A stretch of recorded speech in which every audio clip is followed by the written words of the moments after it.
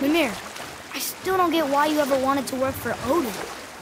Back then, I was young enough to still be ambitious. The Aesir gods were as powerful a force as I'd come across, but they clearly lacked for strategy, focus, and sage counsel. All this could I faithfully provide. And so, a stranger from a far-off island found himself with Odin's ear, trusted as he trusted no one but himself.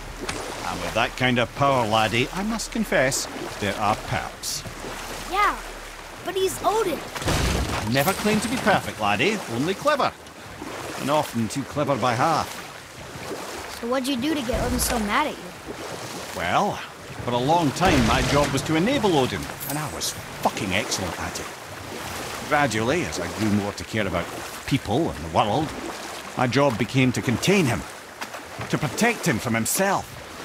By serving peace, I served his interests as well, that's the truth. But he saw it as disloyalty.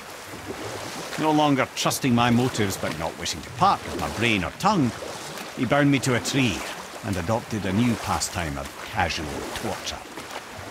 Well, I'm glad we came along to cut off your head. Aye, lad. Lucky break that was.